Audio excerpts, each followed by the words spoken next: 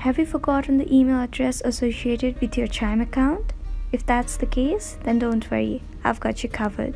Hello everyone, I hope you all are having an amazing time. Today I'm back with another tutorial video, and in this video I'll be guiding you guys to the steps of finding out the email address associated with your Chime account. So let's get started. First of all, open the app Chime. The app might take some time to load. Once loaded, tap on the option Login. Now you'll be able to see an option Need Help. Tap on it, and after that go to I forgot my email address.